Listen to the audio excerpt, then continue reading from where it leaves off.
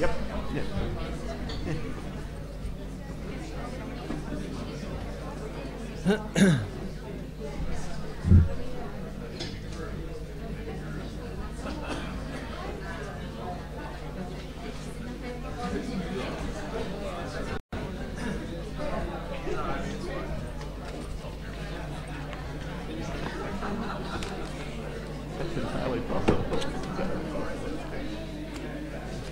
Okay, everybody, I think we're ready to start the evening.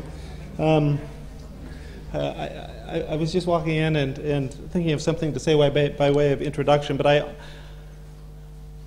often get a chance in introductions like this to hold up a cell phone and ask everybody if you could turn it off before the event starts, for the obvious reason that it's nice to reduce the disruption that it causes. I think in doing it tonight,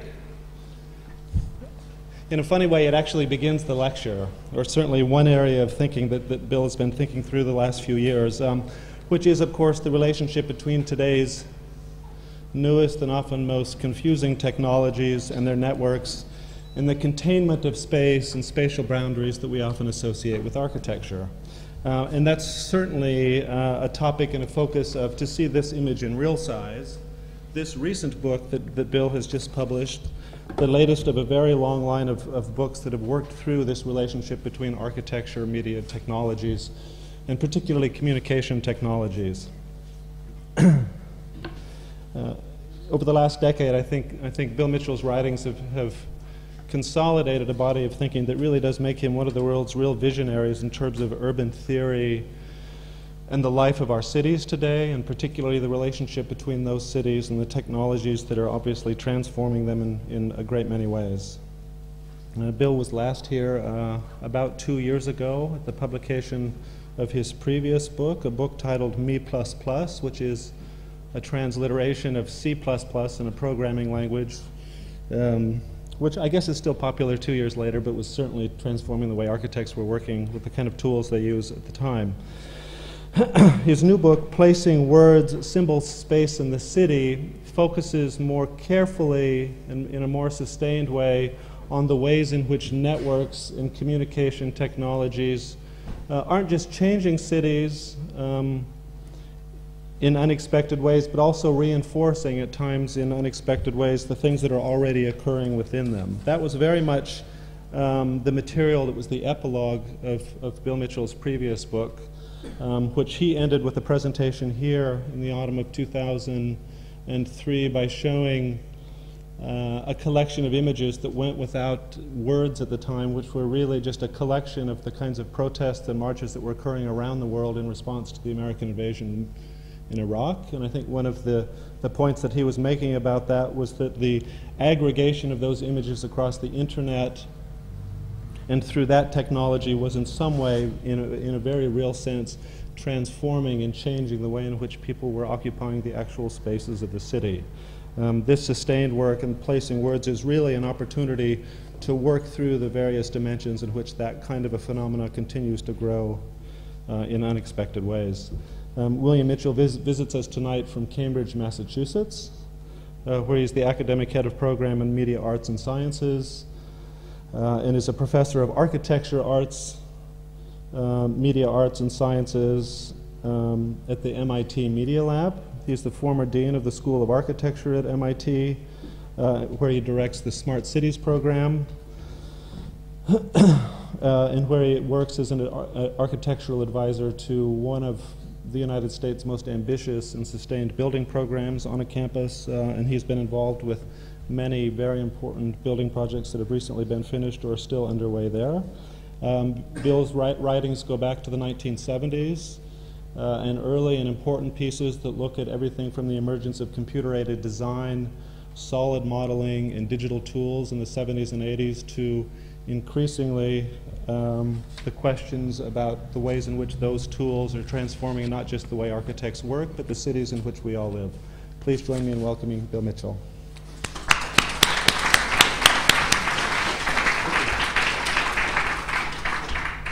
Well, thank you. It's okay. Make sure we've just got one microphone working here. It's terrific to be back here. I always enjoy visiting both London and the AA, so it's fun. I'm going to talk to you this evening about some of the themes that are raised in my new book, Placing Words.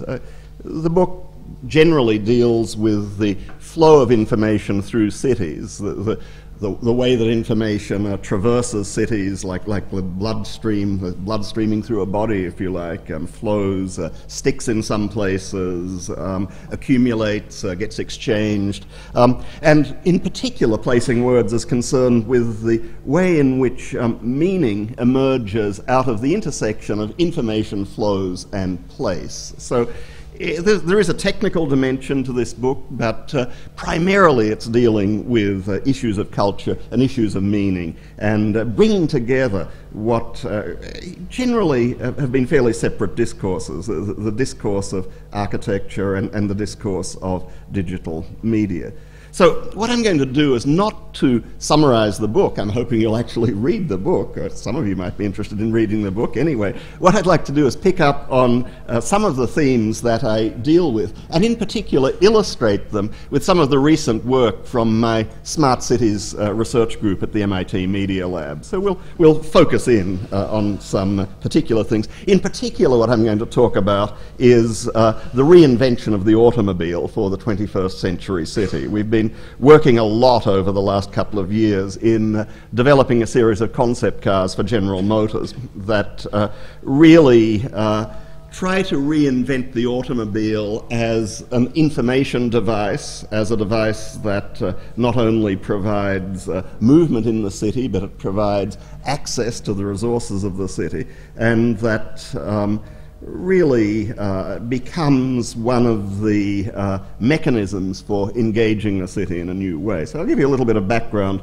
and then I'll move into talking about that particular project.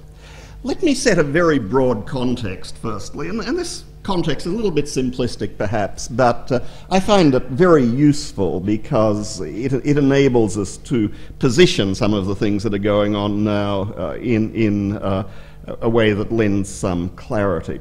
You can think of the very long-term evolution of the city as an evolution towards something that behaves more and more like an intelligently coordinated organism. And there are several stages to this. Pre-industrial cities you can think of as fundamentally skeleton and skin, basically accumulations of material and spatial structures that provide shelter, provide protection, and provide intensification of land use through multiplication of floors vertically and so on. And if you look at the ways cities traditionally have been mapped, a lot of traditional maps express this view of the city very clearly. So if you look at Nolli's famous map of Rome, what that's showing is indeed the skeleton and the skin, the kind of solid stuff and the spaces that are created in the city. Now if you go to the cities of the industrial era, what you begin to see is cities acquiring increasingly sophisticated artificial physiologies. So they get all manner of transportation systems. They get very sophisticated water supply and waste removal systems. They get multiple energy supply systems. And so cities become traversed by a complexity of networks, and the processes, the kind of metabolism of the city becomes something that's absolutely fundamental, and a tremendous amount of the attention of urban designers and tremendous amount of the money in actually building and maintaining cities starts to go into the networks and starts to go into this physiological dimension of it. So cities get mapped in different ways. A lot of the iconic maps of this era, of the era of artificial physiologies, show the networks. You're all familiar, of course, with the famous map of the London Underground. I thought I'd show you the analogous thing for Seoul here that is drawn, as you'll see, in exactly the same way, but shows the city as a network, shows the city as a system of flows. Well, now, the third stage is the stage that we're really entering into now, and this is why I want to set the broad historical context. The third stage is a stage in which cities acquire artificial nervous systems. These artificial nervous systems consist partially of the electronic linkages among different parts of the city, literally the nerves. Cities are increasingly densely sensed, so there's, they have very sophisticated sensory capacity these days. The sensors are attached to a lot of different things, incidentally. You're carrying some sensors around on your body. That phone that was waved around earlier on, of course, is a sensor. It's an audio sensor and it's a video sensor. So there are mobile sensors carried around on our bodies. There are an increasing number of sensors embedded in the physical fabric of the city and indispensable to the functioning of the city. Then there's distributed computation power spread around. Almost everything these days has chips in it. So an automobile has dozens and dozens and dozens of processors in it. For example, there's more of the cost of a modern automobile in the electrical and electronic systems than in the traditional metal parts of the automobile. So combination of communication links, sensing, processing, and then automatic affecting capability of one kind or another, devices that can be digitally operated remotely, asynchronously, and so on. So you have to start thinking about mapping cities in different sorts of ways. You want to begin to understand cities in these terms. You want to do something like this. This little sketch gives some sense of, for example, Wi-Fi access points, the hotspots for Wi-Fi overlaid on the city. Now, if you get an overlay of all of these things, the skeleton and the skin, the physiological systems, and then the artificial nervous system laid down on top of this, the artificial nervous system begins to interact with all of the other systems. So, of course, it interacts with transportation, it interacts with energy supply. It starts to create a condition where all of the systems of a city can be intelligently coordinated to respond in sophisticated ways to changing conditions and changing needs. I want to show you one example of this new kind of mapping of the city, and you can compare this to the Nolly map and to the famous network maps of subway systems. This is a project recently conducted by my colleague at MIT, Carlo Ratti, and what Carlo did was got access to the cell phone logs of Milan. So all of the cell phone calls that are made over a typical 24-hour period became his database. And as you probably know, cell phone logs are locationally indexed, so you know where the call is coming from. So what this map shows is the intensity of nervous activity, if you like, electronic activity, of communication activity in the city of Milan at 8 o'clock in the morning. And the color coding is the red spots, the red areas, are the areas where there's intense activity going on, and the blue spots are the areas where there's pretty much nothing going on, and the yellow is a kind of median condition. And you can see, you can begin to see, looking at this, the dynamics of the city, the way the city is behaving in the 21st century. So early in the morning, 8 o'clock in the morning, you see everybody's out in the suburbs. You can see a ring of red around central Milan, and there's nothing going on in the center of the city at all. It's kind of not a black hole, but a blue hole, almost nothing happening. Then if you take it step by step at hourly intervals through the day, you can begin to get a very compelling picture of the life of the city. So you go to 9 o'clock, and people are leaving their homes in the suburbs, and they're beginning to commute into the city, as you see here. One of the interesting things is there are little angry red spots on a few major traffic intersections. You can probably figure out what's going on there. People are stuck in traffic, and they're calling to say that they're going to be late, or they're making use of the time to transact some business or whatever. But anyway, you can see the activity here has started to move away from the suburbs. 10 o'clock, now you start to see people are at work. So the centre of the city is hotting up, some office districts are hotting up, and you see the suburbs are, well, there's not, the activity has moved out of the suburbs. 11 o'clock, you begin to see real work pattern established. Noon, now probably everybody's out at lunch, so they're walking around in the central city. and you see the centre of the city has become an intense red area, and the suburbs have all gone blue. And then 1 a.m. you can see the exact inverse of the pattern that we saw at 8 o'clock. Now it's the centre of the city. Clearly it's lunch hour. Everybody's out making cell phone calls, and well, you see this kind of pattern. So we're beginning to be able to see something of the dynamics of the city that has an electronic nervous system, and we're there's a lot of interest around my shop at the moment in finding different ways to represent and map this new condition in the city, this city that's starting to behave as an organism with a nervous system. Now you see the same sort of thing at an architectural scale, so you can make exactly the same sort of analysis. So pre-industrial buildings are fundamentally skeleton and skin.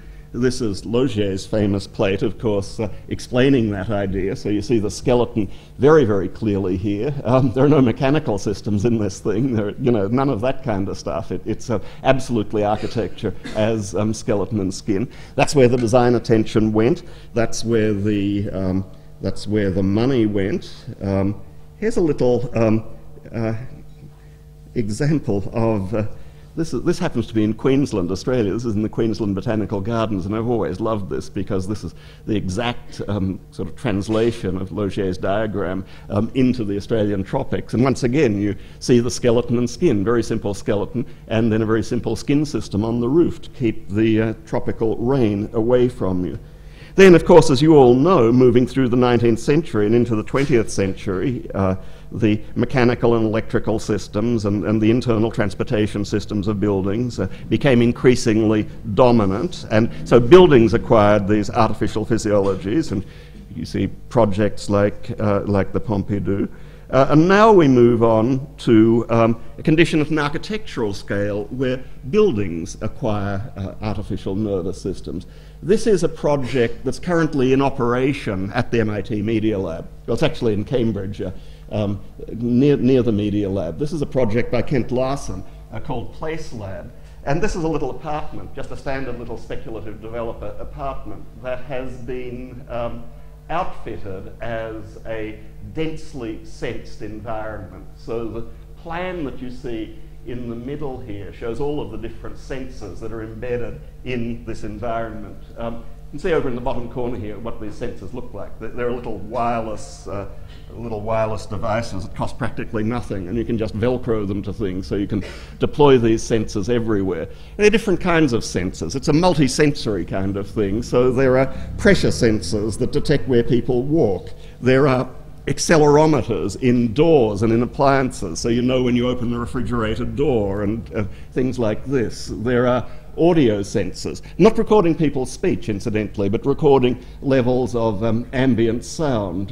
There are light sensors, there are heat sensors, there are sensors for bodily presence. So this thing generates an immense stream of data, very fine resolution data that monitors in great detail what's going on in this space. Then the software that's associated with this does sensor integration. So it takes this enormous data stream and it interprets it using a process that's very much like speech recognition or character recognition in computer science to do behavior recognition. So the apartment knows when you're making a cup of tea. The apartment knows when you're folding the laundry. The apartment knows all of the activities that go on inside, for good or ill. So it understands at that level of abstraction, at the level of behavior, rather than simply the level of sensor signals, what's happening. So why would you want to do this? Why would you want to make a building like this? Well, there are two reasons. One is as an experimental environment to investigate these questions of how do you do the sensor integration and how do you make it all work and all of these kinds of things. And another aspect of the experimental dimension of this is that it provides an amazing environment for actually understanding what the fine-grained behavior patterns are in space over time. So you we get people to live here for a few weeks, and you really begin to track and understand actually how they use the space, and there's some astonishing results come out of that. But the longer term thing, beyond the immediate experimental thing, is that you can begin to develop new kinds of functionality.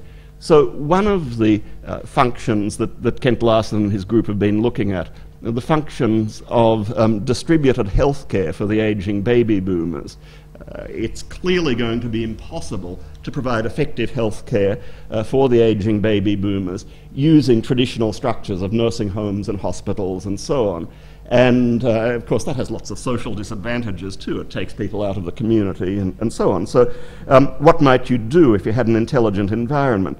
Well, this environment knows if you're in trouble. It knows if you fall down. It knows if you're moving in a way that indicates that you're ill, that you need attention, that you need help, and so on. That's one level of it. It knows if you're taking your medication, and it will give you subtle little hints that you better take those pills.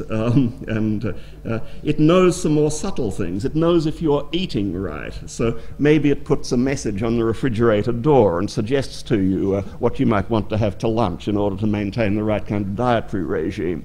It knows if you're getting sufficient exercise. It might make some suggestions about this, and so on. So the idea of this is to be able to provide an effective well-being environment that does not displace people out of the community. Of course, it raises all sorts of other very interesting questions about privacy and just who you want to know. For example, just to digress for a moment, let's say the apartment does discover that you're not doing too well. So it's one thing if it tells you, if it's a reflexive kind of thing where it feeds that information back to you.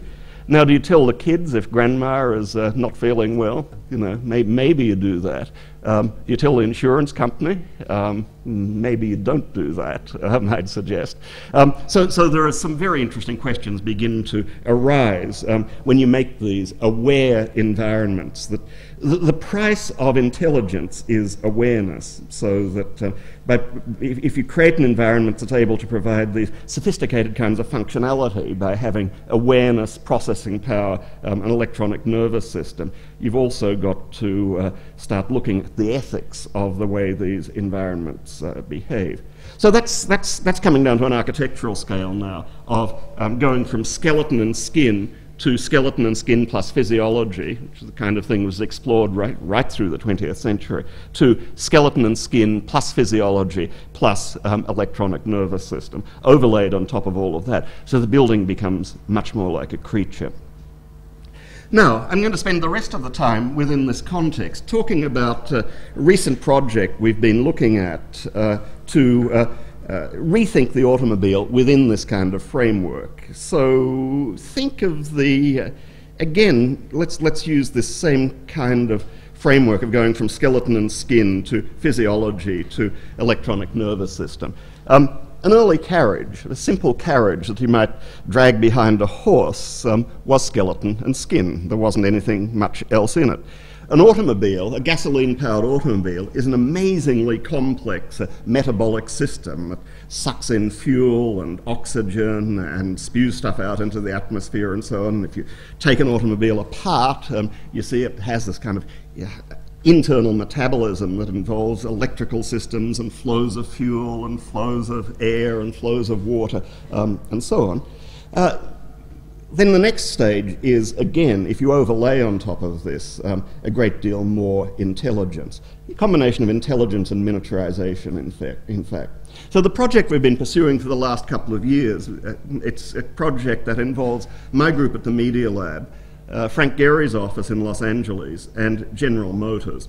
So it's a geographically distributed project, firstly, and it's a multidisciplinary project. We set this project up in a kind of framework that's very much like that of a theatrical ensemble. So we have people who have specialized skill in different areas, but their roles are not rigidly defined, and there's no rigid hierarchy in the way that this project works. Anybody is free to make a comment on any aspect of what's happening. The responsibility of everybody in the group is to educate the other people in the group about their particular areas of specialization. So we build up group competence and group intellectual capital. And the group is very multidisciplinary. It involves architects, urban designers, mechanical engineers, electrical engineers and computer scientists. We have a medical doctor on the project. It's a whole mixture. Then it's also cross-generational, so it goes all the way from senior researchers down to the most junior undergraduates who are fantastic contributors. MIT undergraduates can do just about anything, so it's wonderful to have them as part of the team. The way it's set up is fairly interesting, I think. We've set it up within the framework of what I like to call a design laboratory, which I think of as a generalization of the traditional idea of the architectural atelier or the architectural studio. So it assumes that in order to get the talent pool that you need to work on a complex project like this, you're not going to be able to co-locate all of them all the time. It's going to be a geographically distributed talent pool that you want to work with, and they're going to have complicated schedules, and they're going to travel, and they're going to do things like this. So you need a framework for enabling that kind of complicated group to work together. So we set it up in this kind of way. We look at it and we say, well, the kinds of interactions that we need to support to do this sort of work firstly can be divided between local and remote interactions. Local interaction is what we're doing right now, of course. Remote interaction is where you introduce some sort of electronic technology to enable communication at a distance. And then the other basic distinction is between synchronous and asynchronous communication. Synchronous, no time delays. Asynchronous, there's some storage in the system somewhere, and time delays happen. And I've taken the position that the kind of environment we need to do to perform this kind of project, to pursue this sort of project effectively, has to fill in all of the cells in this box. So local synchronous interaction, that's the face-to-face studio environment that we all know and love, and that has tremendous intensity, vitality to it. Also hands-on shop work. There's a lot of the work that you do in a project like this that requires you to be right there in the shop building things, and that's very much a local activity. Then introduce remote synchronous communication. So things like Skype, for example. I've been amazed over the last year how in the studio environment, Skype is just on all the time, and there are interactions going on remotely with all kinds of people. It's not like telephone, it's not like traditional telephony. It can, because it doesn't cost anything, it's just left on all the time, and it creates a kind of interconnection of remote collaborators that's very, very different from traditional forms. Then there are familiar things of teleconferencing and video conferencing, remote CAD model sharing, and so on. All of this is fundamental to it. Then, of course, remote asynchronous communication, things like email, websites. We have a working environment, an electronic working environment called Studio MIT, which is kind of like a complex blog where everything that's done by the group gets recorded in this online environment. So text objects, images, digital models, 3D digital models, it all becomes available through Studio MIT. So anybody from anywhere in the world at any time can get access to the accumulating intellectual property of the group. And then, of course, there's asynchronous local interaction, where you build prototypes and models and things like this that are really not very transportable. You leave them in a place where they can be referred to. And so somebody puts them there, and some weeks later somebody may come in and look at them and begin to develop it, and so on. So all of these things have to work together. That's the kind of environment we've been doing this project within. So let me tell you a little bit about where we've got to on this. One of the first things we came to was an understanding that if you want to reinvent the automobile, you have to reinvent the wheel. You literally have to reinvent the wheel. And one of the most basic things that you'll see in this project is the idea of a digitally controlled wheel robot. The idea of this is you can take the space of the wheel, standard space of a wheel of an automobile, and you can put just about everything that's mechanically important in the wheel itself. So you can put propulsion in the wheel itself. This has a great advantage. This gets rid of engines and powertrains and all of that kind of stuff. So put propulsion in the wheel. Secondly, you can put steering in the wheel. Thirdly, you can put braking in the wheel. These things are often in the wheel anyway. If you put all of that stuff in the wheel, then you can make an object that has a simple snap-on connection to the chassis of an automobile, and you just have a power cable and a data cable going into it and nothing else. Once you do that, that opens up enormous freedom in the design of the automobile, and you can begin to address a tremendous number of questions that are impossible to address within the framework of traditional automobile architecture. So let me show you a little bit about these wheel robots. This is the first semi-functional prototype, so just one wheel, a little trailing wheel so we can drive it around. Now, the process on this was to develop the idea, do CATIA models of the idea. Here it's being photoshopped onto some traditional automobiles. So you do CATIA models. Then you do these semi-functional models out of plexiglass that are done with a water jet cutter and milling machines directly from the CAD model. And we do it ourselves. We don't send it out to a fabrication shop. And then when you think you've got the whole thing pretty much right, then you can use the same digital model to go directly to cutting metal with a water jet cutter and with milling machines and so on. So you can see that whole process here. CAD model, rendered CAD model. Then there's some paper and cardboard models, which are not shown here, generated from this. Then the semi-functional model is done in plexiglass, which is quick and cheap and easy and more or less functions mechanically, but obviously wouldn't do it for a long time. And then you have the cut metal in the frame at the end.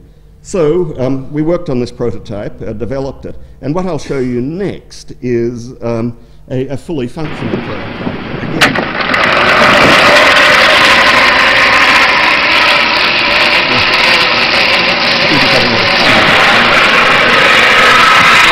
Again, no steering yet, and it has no brakes either. So it's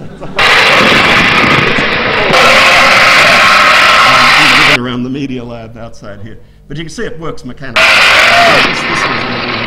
We got to the point of a very convincing demonstration of this idea of the wheel robot.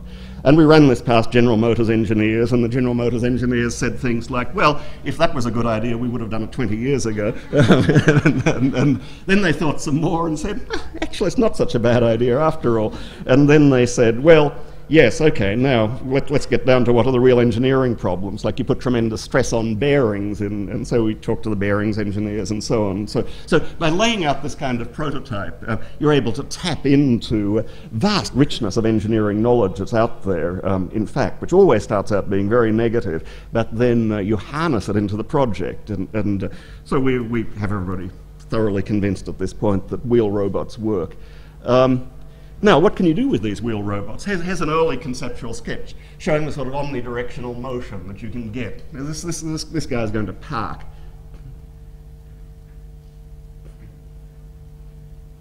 So you just rotate the wheels, rotate the cabin, and just drive. So this has a very small footprint. It's mechanically pretty easy to do. And you can begin to see what you can do with these things. Now, another implication of all of this that you're probably beginning to think about is, firstly, the control system on this is fiendishly complicated, but we can do it now. This is the sort of thing, we can get the sufficiently sophisticated nervous system into this thing so it really works. So think of all of these wheels as independent little robots, just like having 4 horses, right? Imagine a horse on each corner. So we're putting the horse back in the horseless carriage is one way to think about this, except it's a sophisticated, high-tech 21st century horse, and it's electronically controlled rather than being controlled by reins. So you have to coordinate the motion of these independent wheels, but when you can do that, you know, the thing can do crabwise motion, it can turn 90 degrees, it can spin on its own axis, it can do all sorts of fantastic maneuvers that are really, really interesting. So we got very excited about this. And you can start to see that it's looking more like an electronic thing, an intelligent electronic thing, than a big, heavy metal mechanical thing. One of the other things that is implied by this, so you can't quite see it terribly clearly here, is that we really wanted to get rid of steering wheels. We want to get rid of engines, we want to get rid of drivetrains, we really want to get rid of steering wheels as well, because they're dangerous, they're obstructive, they're a remnant from the days of steering ships, you know, the captain steering the ship and so on. There are better ways to do it now. Once you go to fly-by-wire or drive-by-wire to electronic control, it opens up the possibility of drive with a joystick or drive with the arms of the seat and all kinds of things that are very interesting. And I'll come back to that later on. Here's the next prototype.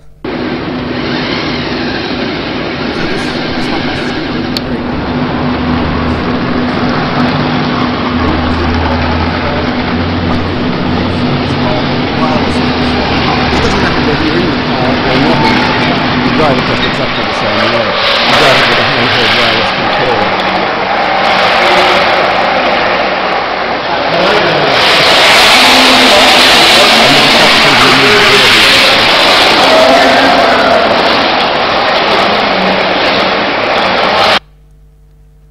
Okay, so we got to that point.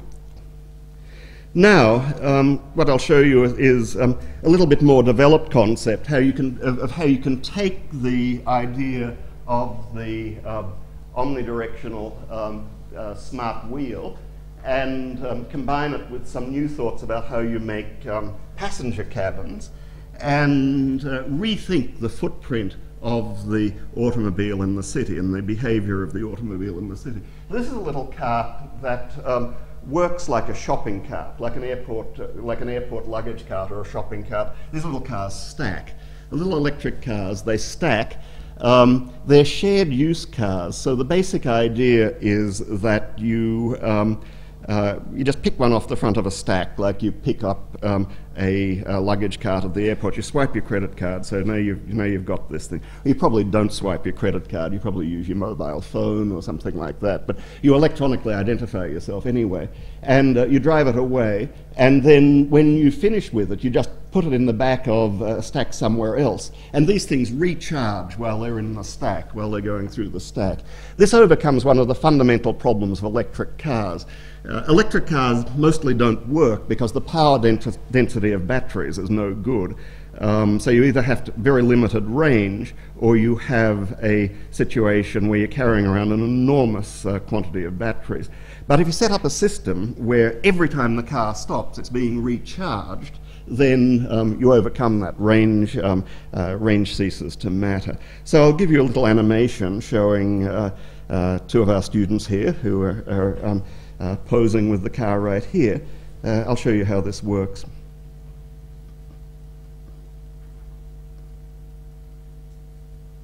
Don't take this too literally. The car does actually have doors and things. This is just a diagrammatic prototype. And it folds up on its hind legs, as you'll see in a moment. This gives it a tiny footprint in the city, and then it stacks. So the next one comes along like a luggage cart.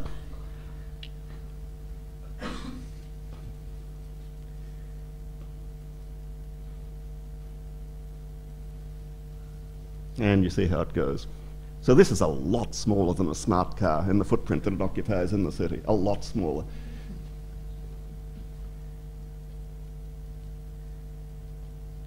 All right, now we'll see somebody coming and picking one off the front of the stack.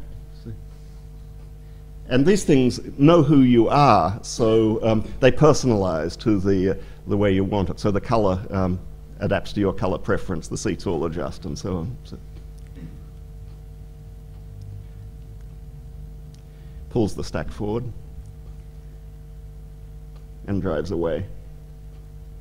And if you're curious about how the animation was done, that's how it was done. So All right, let me now take you forward a little bit from there. So based on these ideas, we've developed an enormous number of variants on the idea of a little stacking city car, and here are some of them. Some of these make sense, some of them don't.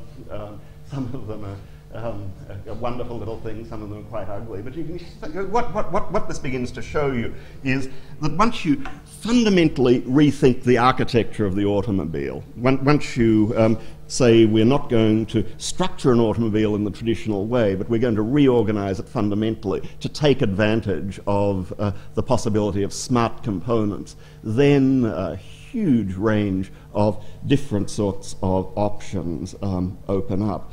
Here's another one. This is just very crudely diagrammatic, but it begins to show you some of the other possibilities. This is a little triangular one with omnidirectional wheels. So this thing has amazing motions. It can do all sorts of strange things. And to park, you just these things just click together like molecules in a crystallographic lattice. So they close pack, they're triangles, and so you get a close packed grid. And because they're all electronically controlled and can be remotely controlled, you can get cars out of the middle of one of these crystals. All you have to do is command all the cars to open up a slippage plane, and then you just drive the one out of the middle and they close up again. So you can get completely close-packed parking out of this kind of thing. So this is another example of when you put some intelligence into very familiar objects, they can begin to do some unexpected things. So think of the way you can begin to transform parking when you put together the idea of the stack or the crystalline parking that we're seeing here.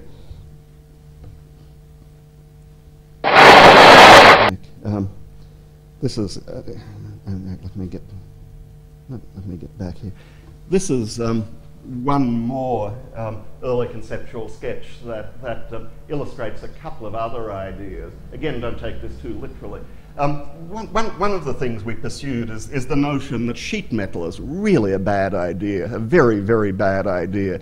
It's environmentally bad to press and spray paint enormous quantities of sheet metal, and it just doesn't perform. It rusts. When you bang up against other cars, it dings. It's not a tremendously effective impact-resistant resisting device. So we developed a whole range of concepts that work with having an exoskeleton and a soft body that's built like a sneaker. Sneaker manufacturers turn out to know a tremendous amount about making amazingly sophisticated structures out of pretty soft stuff. And so if you imagine the body of a car being made like a sneaker, you see all that quilted stuff there, and an exoskeleton, and then impact resistance and safety is done not in the way that traditional automobiles do. Traditional automobile, you have a crumple zone, and then you have a seat belt, and you have an airbag, and none of these systems work terribly well, but you hope all of them working together are going to save you when you run into an SUV or something like that. Now, think of the way a baseball catcher or a cricket wicket-keeper catches a little hard ball going at about 100 miles an hour. Now, the way they do it is by intelligent impact absorption, intelligent energy absorption, right? You catch the ball. I used to be a slips fieldsman, right? So you do it with your bare hands, right? You catch the ball and you move your hand back. You all know this, and you dissipate the energy in that fashion. That again is something you can do when you put some intelligence in the system. You also need to be able to have some room for motion. You can't do that if your hand's up against a brick wall. It'll be extremely painful if you try to catch a cricket ball in that sort of situation. Anyway, so that's what's illustrated by this concept. What this one illustrates is an idea that I kind of liked, but we never took it any further. It has a hook on top, and you could hook these ones up to park them like the dry cleaning or like carcasses in a butcher's shop. We thought that was nice, but probably not really a practical thing in the end. Okay, now I'm going to show you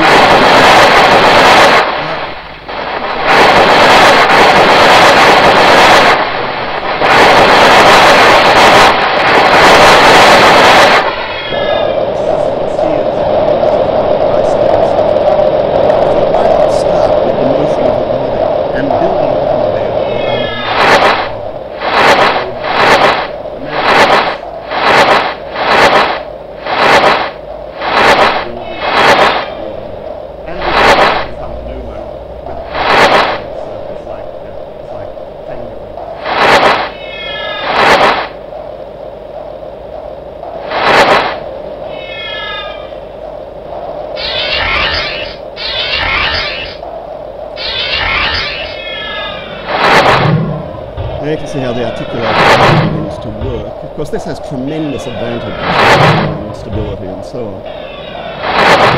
Again, you need intelligence to do it, because like an athlete now, the thing has to be coordinated. The limbs need to be coordinated. The limbs are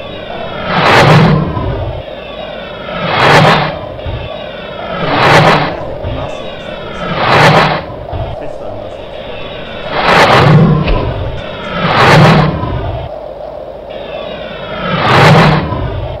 You'll notice they're driving. You can steer skis no hands, you can steer a skateboard no hands, you can steer a surfboard no hands, so why not steer an automobile no hands? So this is the idea of what we call the athlete car. And the athlete car is a car that's designed to get the maximum amount of thrill out of the minimum amount of energy.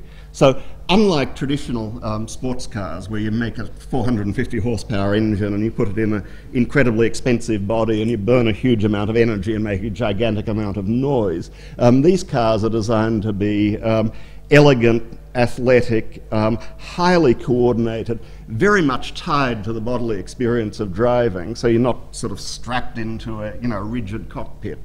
And actually they probably don't have to go all that fast in order to be really thrilling. That's the basic idea of the athlete car. When you've defined that concept, you can begin to make these things into wonderful objects. So here's one of the versions of the athlete car. This is the sort of macho Californian, muscle flexing car from hell, and you can imagine the thrill for certain people driving this one. Here's a different version. This is kind of styled up like a hockey player or a football quarterback. There's a different kind of feel to it. And there are a whole bunch of these. We've got lots and lots and lots of these. Because you've got the articulated body to work with, and because you don't have standard engines or any of that stuff, it's all in the wheels, there's tremendous freedom opened up to develop these ideas. So I'm going to wrap up with the one that we're building right now. We decided that in order to test out the athlete concept, we needed to build one. And so we designed a mini one that's absolutely stripped down to one wheel, as you see here, and you balance on top of the wheel. So there's the wheel, there's a kind of little outrigger. So in many ways, it's a little bit like a tricycle. The seat balances on top, and it is no hands driving. So the seat senses your motions. The seat is filled with sensors. And as you move your body, the wheel responds, both in steering and acceleration and in camber and all of these kinds of things. And you drive around no hands. So that's one of the very early CAD sketches. This is a non-functional paper and foam core model just done cut from the same digital model. So you can begin to see how this works now. This is again the motor wheel.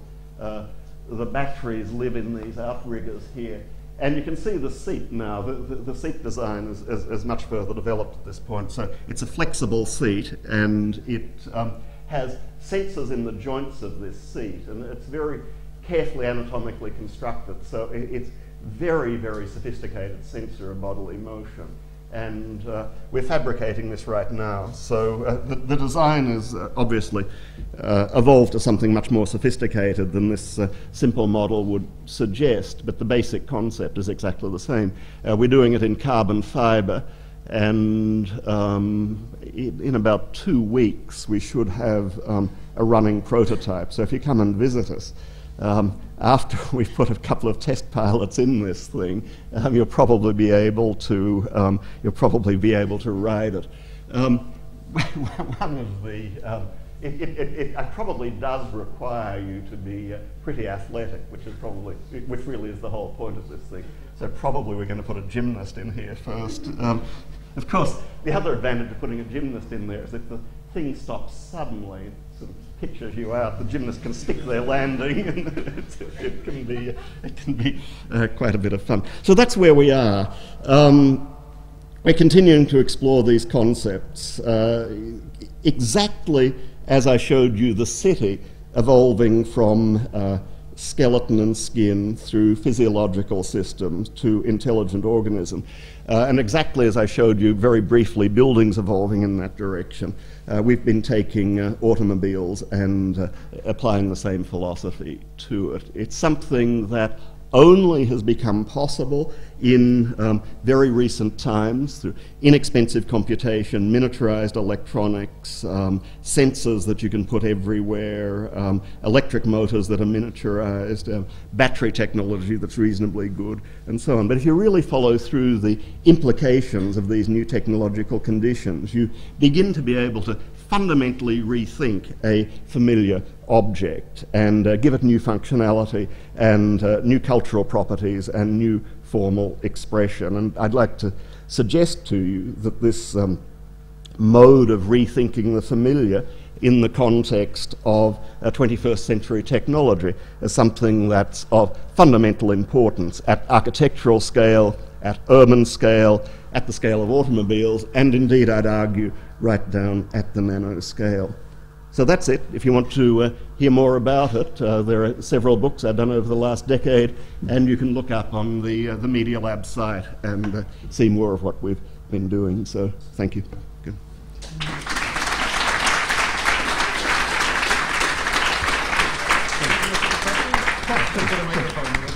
Sure.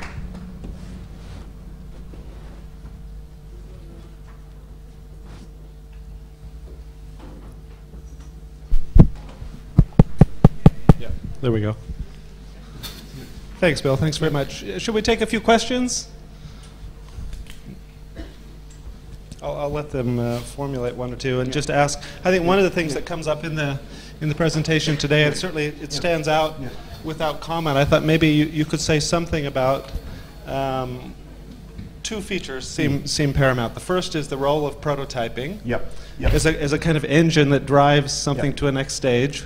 And the second one, of course, which seems a special feature, particularly being at the Media Lab, the question of multidisciplinarity and how the different disciplines themselves talk, which for a place like us named after one particular discipline, of course, poses interesting challenges on its own. Yeah, they're both very interesting questions. The prototyping question is extremely interesting. I hope I emphasized that a little bit as we went through it. This process of going from digital modeling to non-functional physical prototype to semi-functional physical prototype to fully functional physical prototype, and moving back and forth and learning from all of these different kinds of representations of the final object is absolutely fundamentally important. And what we've tried to do is to create an environment where we can do all of that in our own facility, and you do it very, very quickly. So you can go literally in a day from doing the CAD model to cutting metal. And this is absolutely fundamental because the kind of learning process that you need to do in order to do this kind of technologically innovative design absolutely depends on being able to get, fast cycling. Fast cycling is really, really, really critical in this.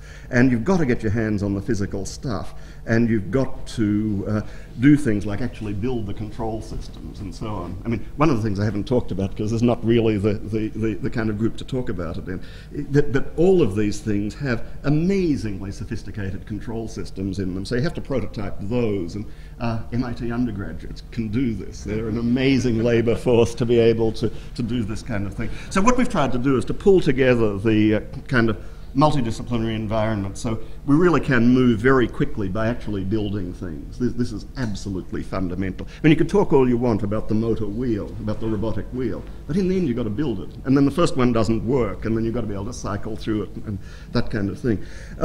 We are going to do a big sort of grand traditional build with General Motors probably next summer, where we'll take one of these concepts and their shop will build a couple of big ones and take it to the auto shows and that kind of thing. But these quick rough prototypes are enormously valuable, and I think that's something that can be generalized to other contexts. then the multidisciplinarity is a really critical thing. I must say, for decades now, I've chafed at the limitations of traditional disciplinary boundaries in design, and I've chafed at it from from position of being a dean and from being a department head in architecture schools and so on. And there are just a lot of problems you can't address within the framework of very narrow disciplinary definitions. Or you get into fruitless arguments like, is this architecture? Is it not architecture? And so what I've wanted to do is create an environment that is radically cross-disciplinary and addresses serious design problems and engages architects and architects' ways of thinking and the kind of cultural sensitivities that architects bring to these kinds of projects, but to broaden the disciplinary base and not to do it within the framework that architectural practice usually organises it by engaging a whole series of professional consultants in different specialised areas, because that doesn't get the intimacy of collaboration and the kind of spontaneous sort of serendipitous generation of ideas that you really want. So the theatrical ensemble metaphor is something I've pushed very, very hard in this, where we try and build a group that is committed to the project of the group, that people have their individual talents and specializations, and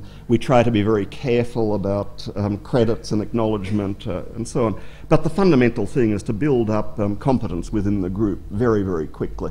There are techniques for this too that again, are opened up by the digital environment.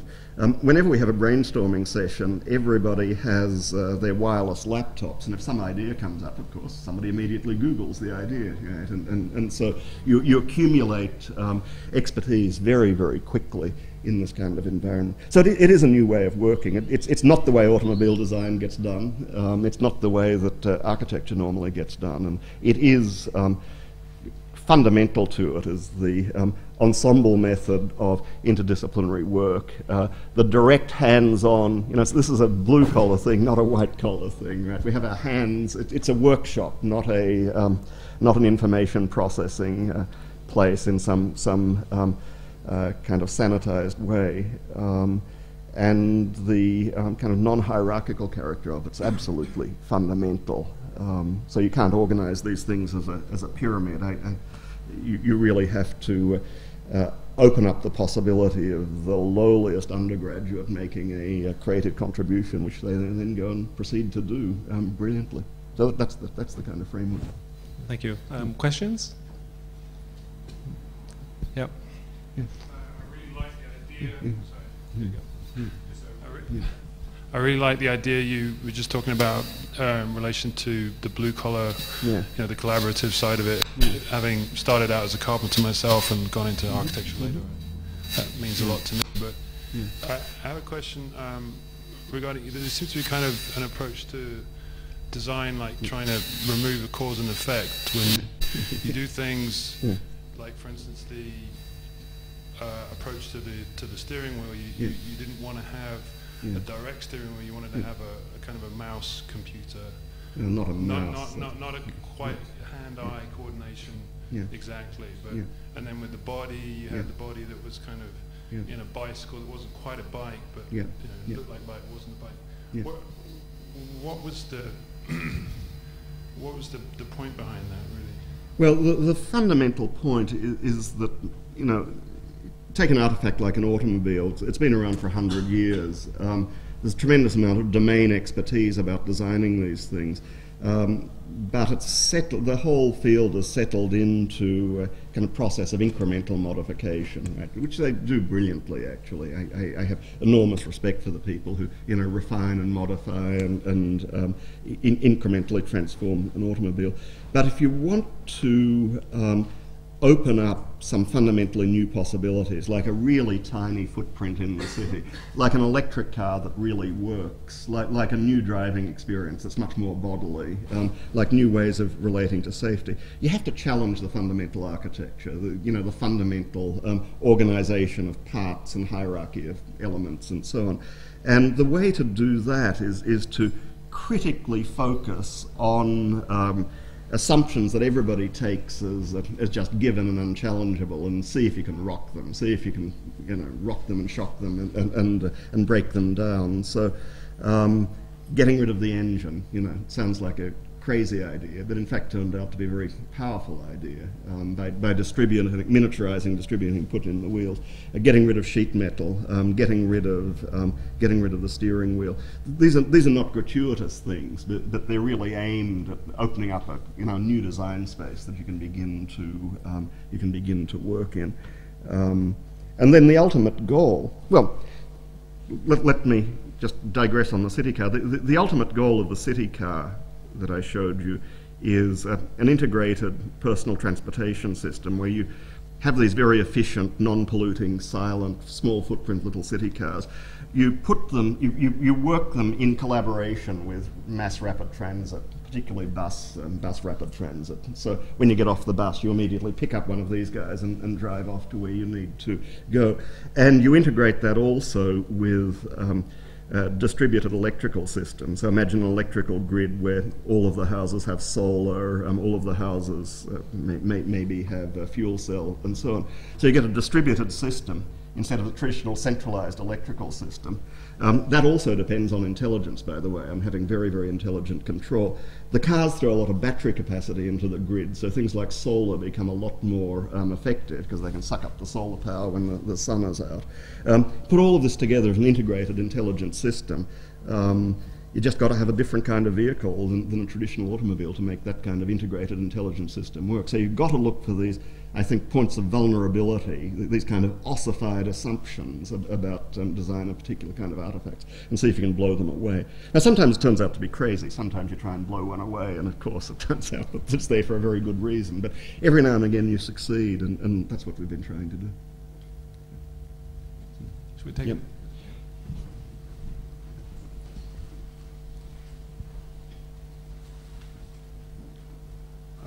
Bill, can you tell us what the role of Frank Gehry's office is in the City Car project?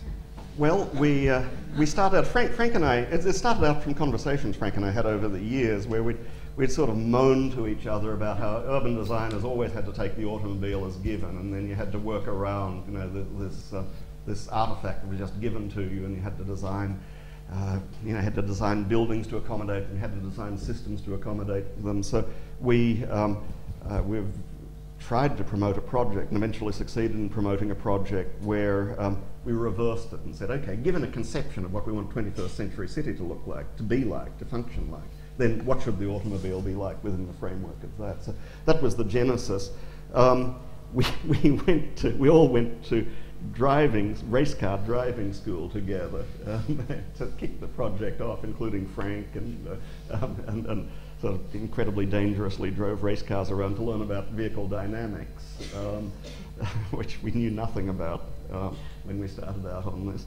And then, particularly in the early stages of the project, there was a lot of sort of discussion back and forth, joint brainstorming sessions and that kind of thing. Jim Glimp, particularly, at Frank's office, major role in this.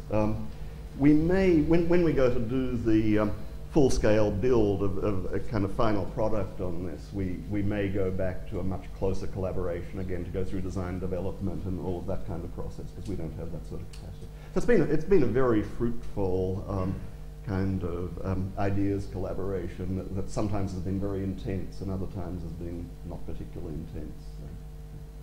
I mean, obviously they don't contribute much to the mechanical engineering. They don't know about ball bearings and stuff like this.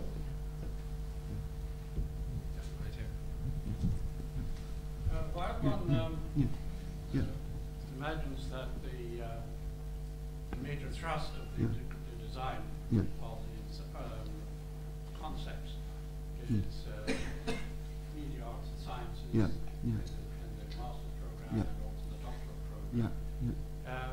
One expects that the undergraduate research opportunities program has a significant role also, which opens up the interdisciplinarity. Yeah, indeed. I mean, one of the particular things about MIT, I probably should explain for the larger group, is MIT has a program where undergraduates can get a big chunk of their academic credit, or they can be paid for working directly on research projects. They can become members of research teams, and they're, you know, they're not the low-level sort of slave labour. They're really, you know, real fully functional members of the teams. So there are thousands of them. It's an astounding talent pool. They can do all kinds of things. So one of the things you do when you're trying to do a project like this is just put the word out on the Europe network that you need a control system, or you need some machining, or you need some welding. I needed welders this last summer, and got a team of undergraduate women, actually. They're fabulous, absolutely fabulous welders. So yeah, it's a talent pool that really can be focused on these projects, and they're amazing contributors. And that's one of the reasons we decided that we had thought when we started out this project that we'd need to make a lot of use of professional fabrication shops and so on. And as soon as we got into it, we looked around and said, well, we have the technical talent and we have the equipment to do it ourselves, so why do we need these people? And so let's really shorten the loop and bring it all in-house and get into this experimental fabrication kind of thing, which is a little bit different from the kind of experimental fabrications happened a lot in architecture in the last few years, because these are mechanical and electronic devices as well, so that kind of levels of sophisticated functionality that sometimes exist in buildings, but don't always exist in buildings. So yeah, you're absolutely right. This kind of project very much both depends on those undergraduate research opportunities, and of course gives enormous fun and educational opportunity to the undergraduates too. Yep. Yep. Yep. Yep. Hi, Bill. Yeah. Yeah. Well, it's clearly a technological innovation that you show us today, but I was wondering about the typology of the car that you would question, because it still looks like a car in some way, designed differently. And while the function of, or let's say the mechanics of the devices have changed, the function is quite similar. One, that it's a single function, and two, that it's still, I wonder about how you guys discuss as group, that the human body's intervention to operating the car should still remain, or should, if you do, let's say, dual functions, that the human body can be removed from the operation. Yeah. Well, yeah, I mean, that raises one of the fundamental questions we talked about a lot. There are, I think, two very different philosophies. You can go in the direction of a highly automated vehicle that takes the sort of human operator out of the loop, if you like, as much as possible. And there's a huge amount of research on that kind of thing. We went in the opposite direction, actually, and this was a very carefully considered and much debated choice of saying that the bodily experience of traversing the city, whether it's mechanized or not, is a fundamentally important and interesting thing, and we wanted to sharpen that and intensify that rather than reduce it. So the athlete car shows that dimension very, very clearly. It's all about bodily engagement and so on. The other sort of thing is the way, I didn't talk about it in this presentation, but of course we think of these devices, these automobiles, as being mobile network nodes, and we constantly weaving you into the fabric of the city by supplying whatever kind of information it is that you need at a particular time. So one of the things I didn't talk about was the elimination of the traditional dashboard. We don't like dashboards either. Dashboards seem like a really bad idea, so get rid of dashboards. You don't need most of that information anyhow. What you do need is navigational information, and information that contextualizes your presence in the city and so on. So think of the dashboard being replaced by a display device that is as simplest as mapping, but also does more complicated things than that, and you begin to get some sense of the way we think about this. There's a limit to, just back on the point of how much they look like automobiles. There are some very fundamental things about the human body encased in some sort of mobile device. It's not just that they look like automobiles, they look like Roman carriages, they look like, thousands of years of wheeled vehicles. I think we've been pretty radical in some dimensions, but still wheeled vehicles carrying people are wheeled vehicles carrying people. So there are some very basic things about that establish some typology. Now, one of the other dimensions of debate in this is wheels versus legs, right? Because there really are two ways of Well, there are more, but two fairly basic ways of organising mechanised transportation, wheels or legs. And they both work. I mean, there are legged robots that do all sorts of things. In fact, the lab just down the hall from me is doing leg robots, and we talk a lot back and forth. Really what it comes down to is wheels win when you have a lot of flat surfaces, and legs win when you don't have a lot of flat surfaces, right? So when you have cities that have thousands of years of investment in putting down roads and making flat surfaces, wheels are awfully good. If you have uncontrolled terrain, then legs are very good. So these are wheeled vehicles, so they look like, you know, thousands of years of wheeled vehicles. But we could have made them look like camels, assuming a different, different kind of urban infrastructure. And in fact, probably some of you know this famous discussion about cities in the Middle East. Some of them built around wheels, some of them built around legged creatures, and they have very different urban forms, right? Because the infrastructure needs to be different. The ones that are built around legs have, you know, little winding streets and uneven kind of paths and that sort of thing, and the ones that are built around wheels have lots of flat surfaces. So we've assumed in this that an urban context of lots of flat surfaces. Bill, thank you very much. Sure. Thank you. Good.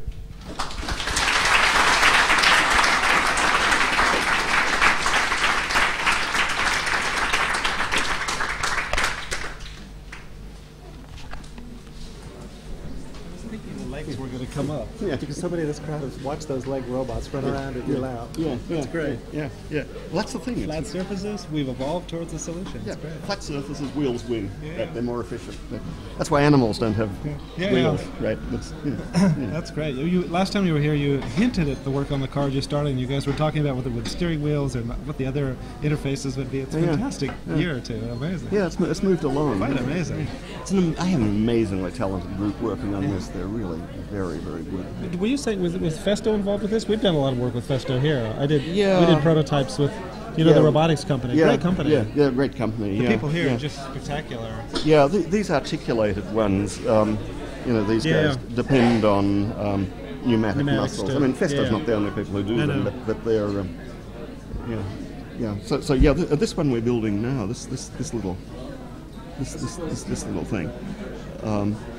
This has Festo muscles coming down. To give it the flex. Yeah, you've got it. It's funny, Axel is someone that's come up with me recently. I was going to bring him over at some point. Yeah, he's good. The work is great. I saw he was credited on several things here. Yeah, no, he's one of our... My team over in DRI